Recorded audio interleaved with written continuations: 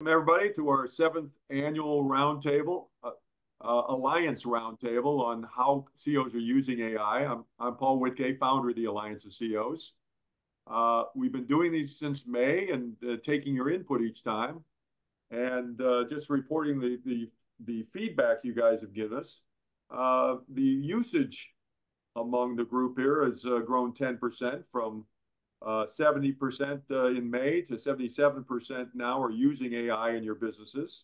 So there's still 23% that aren't using AI in any way in their businesses. And of those of you who are finding positive results, it's grown from 50% to 55%. So just slow growth of the experimentation, but we're learning. So today we're going to discuss how CEOs are using no-code AI agents to improve marketing operations. Our facilitator, Matthew Swanson, managing partner of Silicon Valley Software Group, will once again share a few tips that he's been learning. And he'll also welcome today's guest, CEO Arjun Saxena, CEO of Humanic AI. So thank you for joining us today, Arjun. Look forward to hearing about your experiences and sharing them with us. So with that, take it away, Matthew. All right. Well, thanks, Paul. And yeah, we're going to continue on this topic of AI agents. We've been talking about agents for the past couple of sessions, and the category is really gaining steam. If anyone taught Salesforce's Dreamforce last week, they actually dubbed it Agent Force. So they're making a really hard position into using agents for all of Salesforce's feature set. So now it's not just startups claiming that AI agents are going to upend sales and marketing. We now have the biggest SaaS vendor going all in on the topic, which makes it extra important to pay attention to. So on that note, today we're going to focus on how non-tech companies and non-technical business users can think about using agents today. We're going to hear from Arjun Saxena, who will share his experiences building no-code AI agent tools for marketing teams. But per usual, we're going to start off with a quick illustration of what AI agents can do today. And for that, I'm going to share my screen and show a video of an AI agent in action. So what you're seeing here is a console of an internal tool that we use at Silicon Valley Software Group. We use this for sales and marketing. And we use it, this is essentially a layer on top of our AI agent that we built. And the first thing to note is we've dished the GUI and we just talk to our agent. We use prompts. So I'm going to just run through a quick example of Matthew, of how... I'm not able to see anything. Oh no. Yeah, Jeannie? Yeah, I'm able to see your screen just fine. Is there anyone else that's having problems seeing it? There's nothing happening on the screen. I mean, we see the screen, but there's nothing on the screen except SVG. Yeah, so you're seeing a blank screen. Right. Yeah. We're gonna get into it. At the very bottom, you see this prompt. This is what we're gonna run through. I'm typing in create a LinkedIn single image ad using these campaign details. And basically what's happening in the background is there's a Word document that has campaign details in it. And our agent is able to look at this command and figure out what to do. So when I hit play here, I enter the command and the agent, if you remember last time, anyone who joined that session, we showed a tool called Multion, which can navigate the internet. So this agent has access to that tool. It figures out that it should use that tool. And you're going to see it loads a browser and it goes to LinkedIn to start performing its command. So another thing to highlight here is the agent we're treating it just like an employee. It has its own email address. It has its own phone number. So it can log in and authenticate just like an employee would. And in fact, this is really cool. So we were running a bunch of these campaigns and the agent saw a CAPTCHA and actually filled that out on its own. And This is just, we didn't have to do anything custom. This is just what agents can do nowadays, which is pretty incredible. So it finishes the authentication process, and then it gets here, which is, if anyone's ever tried to create a LinkedIn ad campaign, it's a pretty complicated flow. It's about 30 some odd clicks. And if you get any of them wrong, your ad spend blows up. So what's happening here is the agent has a file it's looking at of what are the steps to take to perform this task. But the steps are written in plain English, like, this is, you'll see it create a campaign, and it's been instructed to create a campaign, and it's figuring out what buttons to click on to do that. Similarly, it's been told that the goal is to drive traffic to a landing page. So it figures out which one of these options to choose on its own. And you'll see it continues to figure out how to click around on the right things just by the prompts that it's been fed. And what I'm really trying to illustrate here is how complicated, how sophisticated these flows can be. There's a lot of clicks that it's doing. And it's all based off of a couple of questions. Sorry for interrupting you, but number one, you kind of admitted the whole uploading the file. How did you upload the file to this? So, like, was this done? Did I miss it, or where is that file itself? Yeah, we're trying to keep this brief, just to kind of show what can happen. Happy to answer those questions at the end if we have time.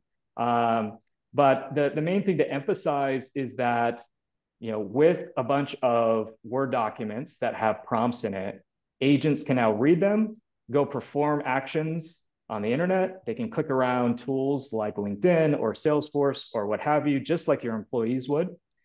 The other really, I think, notable thing is, if anyone here is familiar with robotic process automation from the past, this is essentially one of the use cases that's emerging, which is, instead of having to go inside of a GUI and set up this workflow and then maintain it over time, agents now, what we did here is we asked our agent to go read LinkedIn tutorials on how to create an ad campaign. It came back with a document with steps. We went and edited it, and now it's performing it on its own. And it knows to look at LinkedIn for updates, and it notifies us whenever there is an update that it's made changes to. So the paradigm is shifting on how you can think about using AI agents to automate tasks that traditionally would have required a lot of upkeep. So we're going to but the question being asked was a very relevant question, which I think should be answered. Otherwise, we can't follow along the demo. What was the input to the agent? We see the output of the agent. We don't know understand the input to the agent. Yeah, a lot of you typed one command, but it was a reference to a document. That use this document, but how did you supply that? Where's the document? How do you use it? You have to show it to us. Well, you can reach out and I'll give you the full demo. Unfortunately, this is really just a quick window. Well, I'd be happy to share with anyone, what this campaign details document contains, but that's essentially what it's reading. But where does it sit? How does it know where to access it? It's in Notion. It's in essentially a document store. So it's not in a database. It's in this could be Microsoft Word. It could be anything you use today. And there's no pointer to that document in this command. Correct. Come on, give the guy a break. Let's just let him go forward. Jesus. So, while we pressing him. I mean, those are all emphasizing, though, what's different here. You don't have to make explicit load this document type of commands. You can type in natural language and have the agent figure out how to navigate a file structure, pull the right documents, etc. So we're gonna have to leave it at that for now. Please ask any questions in the Q&A. We'll try to get to them at the end. But we're gonna turn our attention now to our guest, Arjun, who's going to share some of his insights on creating agents for marketing teams. And to kick things off here, so Arjun is the founder of Humanic, creating marketing automation tools. Arjun, you've had a background working in both large enterprise and startups. You've seen many technology waves over the past 2 decades. Let's start with just a brief background on how did you arrive at Humanic? Sure. Thank you very much, Matthew, for that, and Paul for inviting me. So I'm Arjun Saxena. I'm based here in the Bay Area for a number of decades. And I worked, like Matthew said, in Yahoo and Adobe for over 20 years in product and engineering roles. I was head of growth for Photoshop and Illustrator, where we had 400 million users. Worked a lot with marketing because Adobe is marketing and creative. And one of the things that I was charged with at early on with Photoshop and Creative Cloud is to figure out how do we activate a lot of people that come into Photoshop and don't continue to use it. So this is one thing that is very common for SaaS businesses, that they get a lot of people to sign up. And after they sign up, which may indicate some intent, they don't activate. They don't continue to use the product. So this was a very big problem at Adobe, and Figma and Canva were eating Adobe's lunch, specifically Photoshop. And there was a whole team that was set up just to take care of this problem. So there was, all this data that we had of who was using what. We had a whole team of 40 machine learning engineers trying to figure out how to segment those users and how to run a very effective multi-channel nudge campaign to drive positive outcomes. So I was there. Then I was also at Evernote doing very similar things. Evernote in that time also had a similar problem, 200 plus users, a lot of data, but not enough activation. So Humanic stands for Human Plus Machine. We started this a couple of years ago, and it is generalizing using LLMs, large language models, and AI agents, the ability to run activation campaigns at scale. So if I break it down, like anytime you send an email, you need to figure out who to send, what to send, and when to send. These are agents within Humanic that talk to each other and create your entire lifecycle marketing campaign for you. So similar to what Matt showed, you can use prompts and you can say, I want to send these emails to these kinds of people, and the system will automatically utilize these agents to create the entire campaign for you.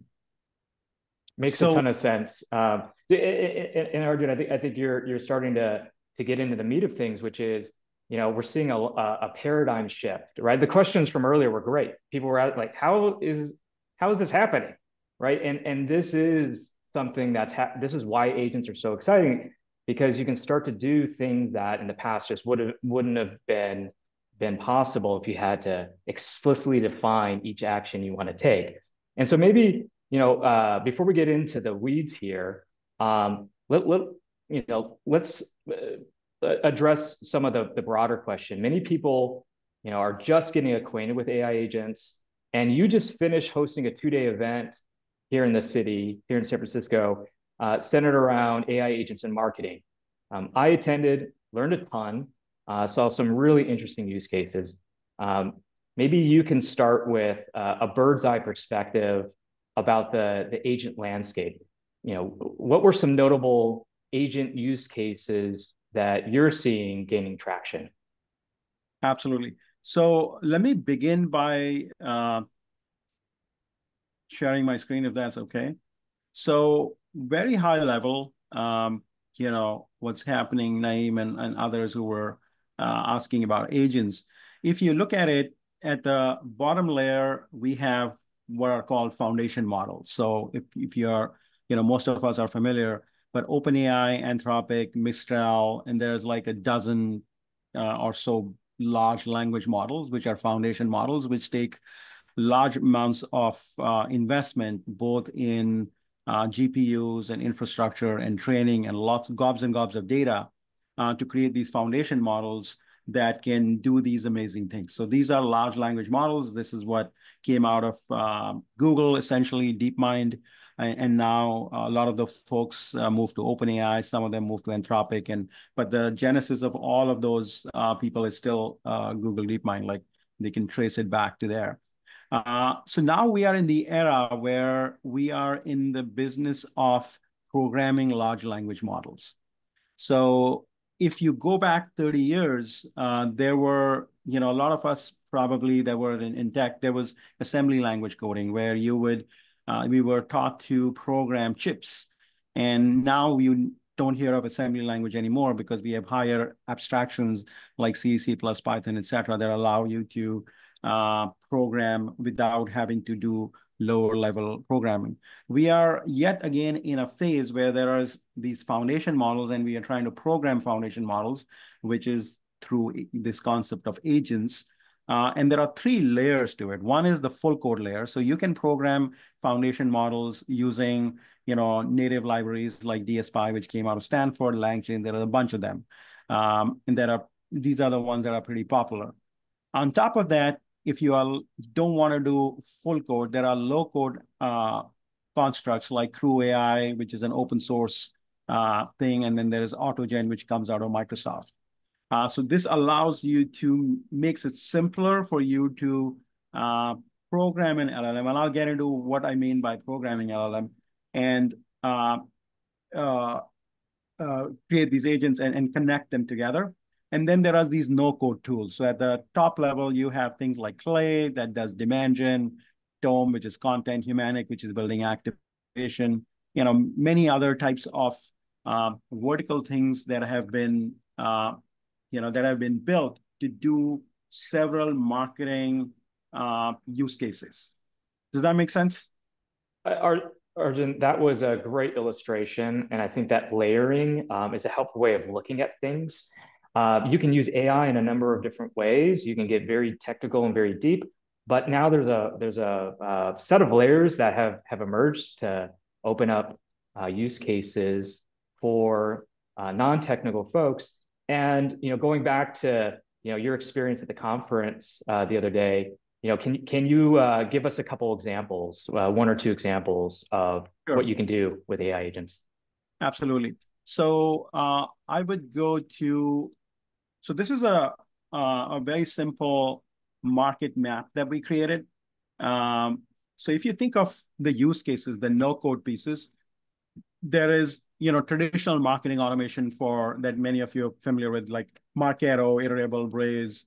All of these companies are now there are probably a dozen marketing automation companies, and they are using a construct that, I described earlier, where they're using agents to construct, or basically they are using agents to do a certain task.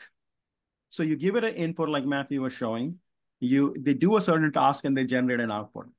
So the narrower the agent definition is, the better fidelity it will have.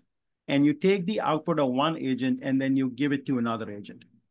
So the agents are chained together in a workflow that are each doing certain tasks. And the big shift is that these agents you don't need to learn a specific language to program these agents. These agents can be programmed by writing in English, which is basically just prompts. So you can give a prompt and a certain amount of data, and ask it to do certain things. It does that. It generates an output. You can review it, and then you can give it to another agent. So that's the basic construct. And through that, you can do all of marketing automation that a number of companies are doing. Then there are certain categories that have emerged. So signal-based selling is a big, big category. So this is part marketing, part sales, but basically collecting all your signals, whether you're on the website, whether you're getting some webinars or, events, and collecting that data, enriching that data, and then driving outbound, multi-channel touch points is signal-based selling, scoring, all of these complex different workflows. And I'll show you an example of that. can be done, and a bunch of companies have emerged in that space. So I think that's a new space that has emerged that wasn't possible to do in a scalable way before AI agents. No, that's very interesting, Arjun. And I just want to make sure this kind of drives home the point with a tangible use case. I think you gave a nice depiction of the process and kind of some of the broader categories like scoring leads, right? But maybe what's a typical situation a CEO here might want to pay attention to? Would they go to their marketing team and ask, what kind of questions would they need to ask to determine where they should be applying AI agents? So one big, area as a CEO that you can apply AI agents is content generation. So let's say, repurposing content. So you had a webinar, you had some sort of podcast or recording. There's a whole bunch of companies that is in the next layer, which is AI and content generation. Like Goldcast is a good one. Tofu is a good one, where you could use AI to generate multiple variations. What AI is really good at is generating multiple variations of a piece of content. So if you're a CEO and you want to, one of the low-hanging fruits is to start using it in your audio, video, text, sort of content generation. And I wouldn't say content generation as much as content repurposing. So if you have, lots of content that you've created, whether you can do a lot by using these tools that are no-code tools, that can do that. One of the other applications, which is a little more technical, is the AI and SEO, which is something that you should definitely look at to drive more inbound traffic and extending the reach of your content. So those two, I would say, are good starting points for any CEO that wants to take a look at that. And then as you get deeper into marketing, there are many different use cases that can be explored. Almost all use cases are getting AI enabled or AI powered. Right. Going back to the start here where we talked about Dreamforce, really Salesforce going all in on agents because they're what they're claiming and what the industry is gravitating toward is exactly what you just said, Arjun. Name your use case and you can start to do things differently with an AI agent assistant. But if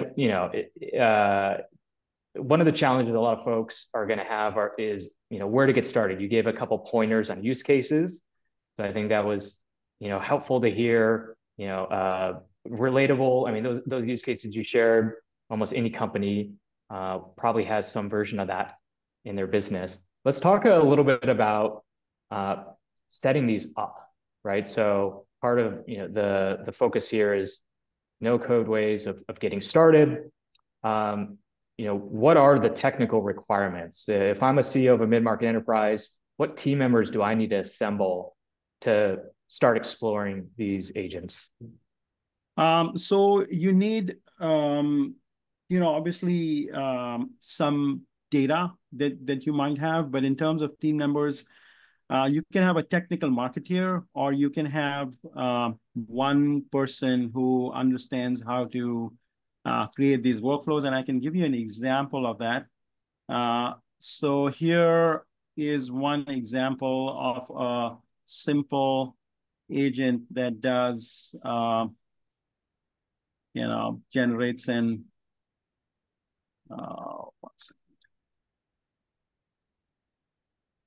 email. Let's say you want to generate an email.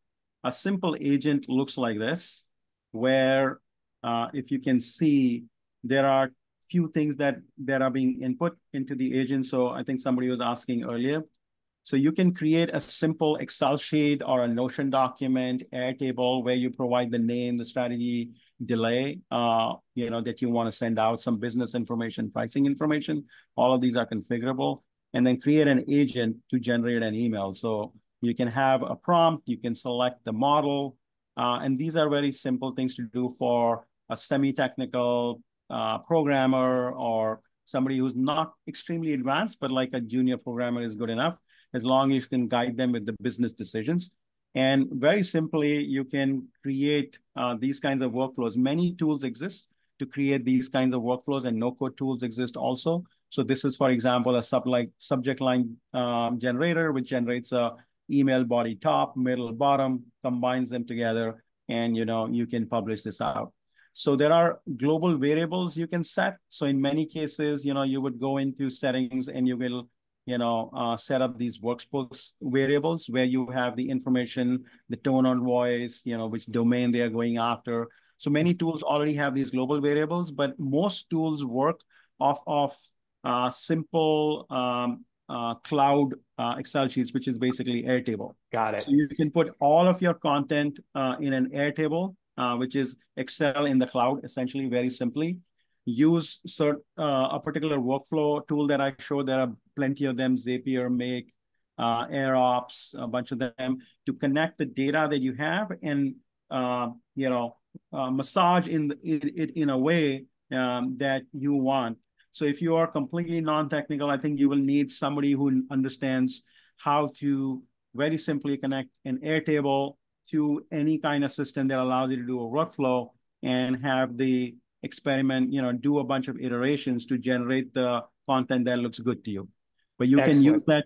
Yeah, you can use that in any of your marketing activities.